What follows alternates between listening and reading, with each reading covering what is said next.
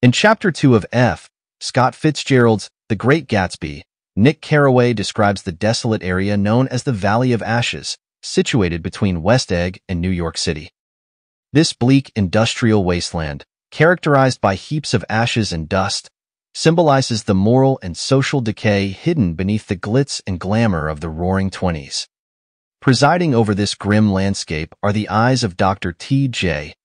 Eckelberg, a faded billboard advertisement, which Nick interprets as a symbol of a distant, judgmental observer, possibly representing God or moral scrutiny.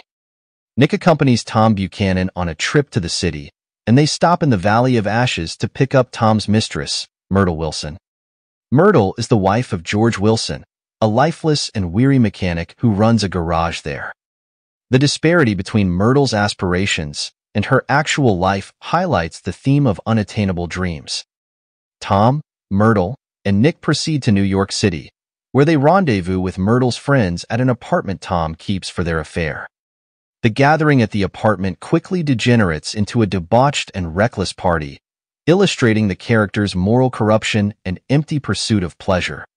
Myrtle's pretensions and Tom's brutality are exposed when a drunken argument escalates, ending with Tom violently breaking Myrtle's nose after she repeatedly mentions Daisy's name. The chapter underscores the characters' moral ambiguity and the stark contrast between their public personas and private actions. Through Nick's detached and increasingly disillusioned perspective, Fitzgerald critiques the superficiality and moral decay of the American upper class during the Jazz Age.